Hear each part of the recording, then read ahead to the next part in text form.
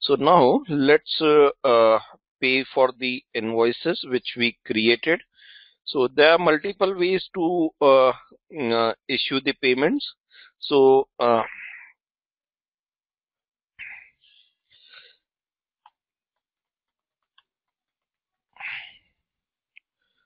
okay, so first is pay in full from invoice page, invoices work area. That is one option. Second is uh, quick payment, and third is payment batch. Okay, so this using this functionality, pay a single invoice in full. You cannot partially pay the invoice, and it is like you cannot select multiple invoices, only one invoice, and that too full payment will be issued. This is you are paying multiple invoices for a single supplier. Okay, so that is like quickly paying for us for all the invoices for a supplier, or multiple invoices for a supplier. You will use this quick payment, and this is payment batch. So multiple invoices, multiple suppliers based on selection criteria. So same as what we have in EBS. Okay, so these are the three options for payment. So let's try one by one. So go to invoices work area and open any invoice.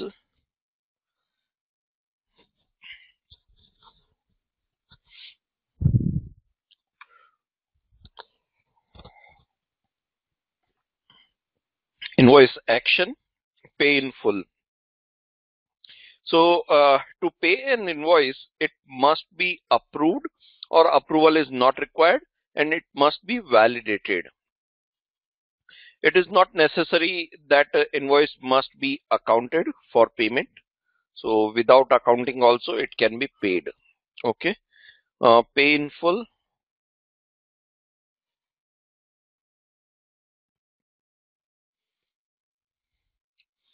So bank account, and the payment method is check. Payment process profile. So select the PPR or PPP, that is payment process profile. Payment document. So we had created two documents. Oh,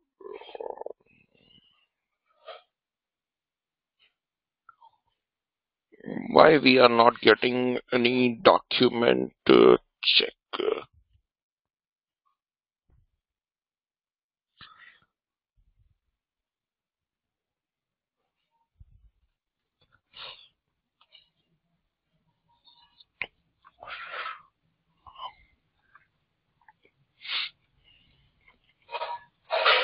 We should get something in this payment document.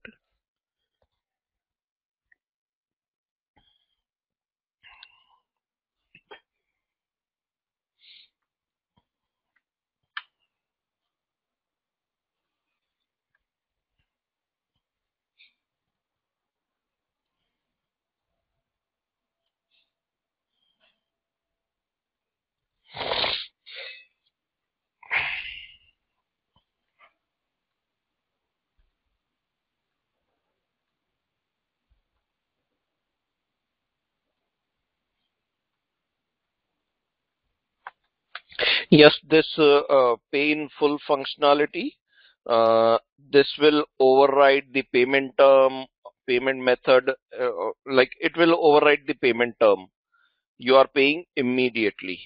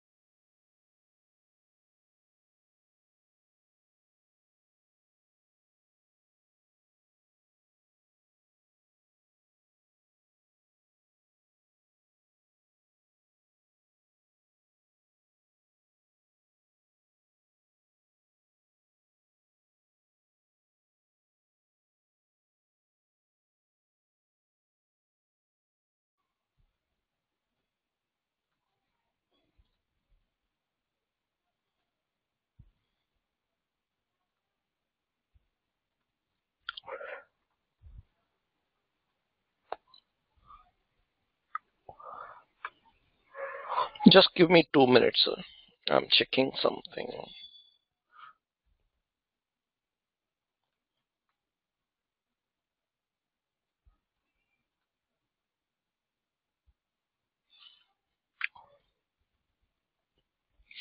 Okay, so I suspect this payment process profile we had selected as a printed that electronic, so that's why it was giving this issue. But we'll see that. Okay, so here you need to select all these things, and it will generate that payment file. Okay, that payment file we can see from schedule processes. There'll be a process format payment files that will be triggered, and we can see the output of that request.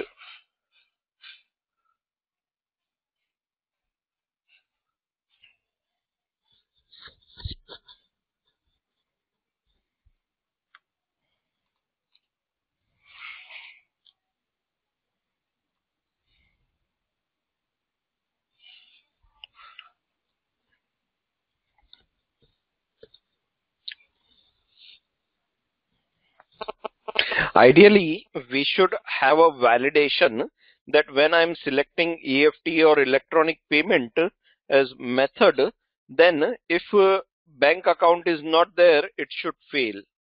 But currently there is no such validation we have created, so it is still processing. But ideally that should be the case.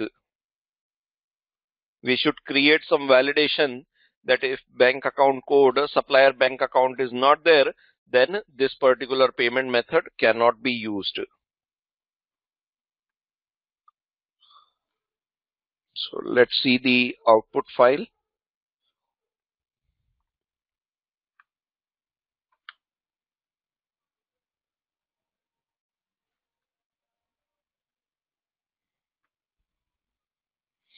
So this is the, I think it is a BI 20 or 820 file. Okay. So some place like here it should be account code or something. So because we haven't got that, so it has created, but this will not be processed because bank account information is missing. But this is how you will run that, like you will pay this invoice in full. So we cannot, like on that window, there was no option to partially pay this. Like entire amount will be paid, and now the status here is paid. Okay. Now, how do we void this payment? So sometimes like this payment is issued by mistake, or like transmission there was some problem, or if it is a check and not printed properly, so we want to void it. So how do we void it? Go to this payments tab here, on top, payments, go to right menu and manage payments. Either you select by like you can search by supplier or payment date, disbursement, bank account. So you can provide any of the fields which are marked with double star. Okay, say MA2804 and search. Now this payment is selected. uh, we can see the details of this payment, which invoice is paid as part of this invoice. Okay, click on done. If we want to void it, click on void. So let's first do the accounting and see which all accounts are hit. So liability and cash clearing account, these two accounts are hit. uh, this is not hitting the cash account directly, because in payment option we have said like accounting should be done at the time of payment as well as after clearing. So that's why it is hitting this clearing account. Okay, let's do the accounting in final. Okay, and now if we want to void, we can void this payment. Okay, so invoice action, cancel the invoice, place hold on the invoice. So we can select that and submit. So it will be voided. Okay. After void also, it will generate an accounting entry to reverse that void part. Okay. So it will generate those reversal entries after voiding. So this is the flow for pay the invoice in full. Single invoice, full payment. Now let's see the quick payment where we are paying multiple invoices for a supplier. Okay, so let's see. Do you have to post to ledger again to send reversal to GL? Yes, that will be taken care by the system through create accounting. So I just did it to show the reversal of that GL entry, but you can submit create accounting and system will automatically perform the accounting for all the transactions, whether it is invoice cancellation or it is payment void or original payment creation. So system will take care of all those. Okay, something wrong with this browser, so let me close it and come back. Chrome, some issue.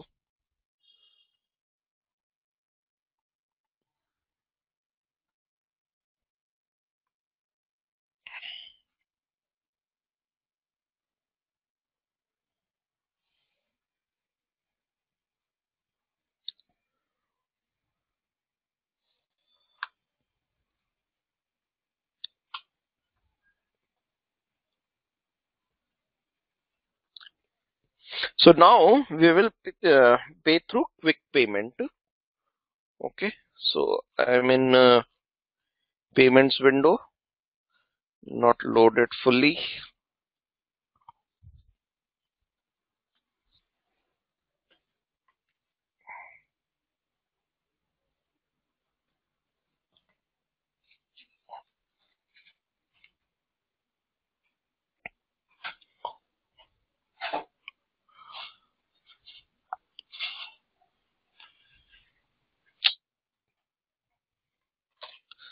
Something wrong with this page.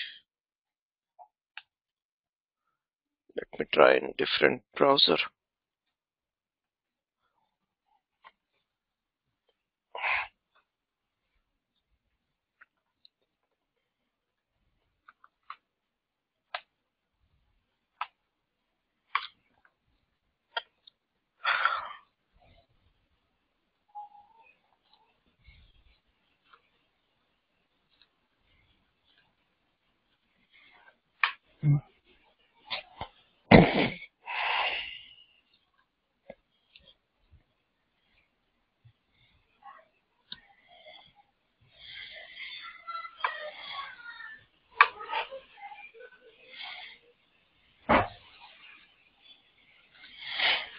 Okay, so from this right menu, click on create payment.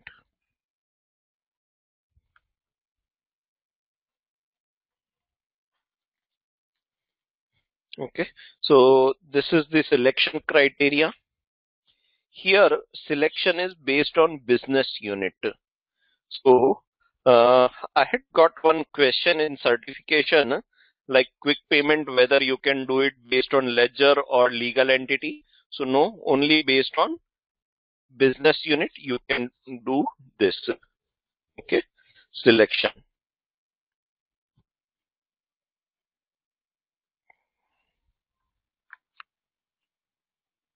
Here supplier or party is mandatory. So like we cannot pay for multiple suppliers in this option.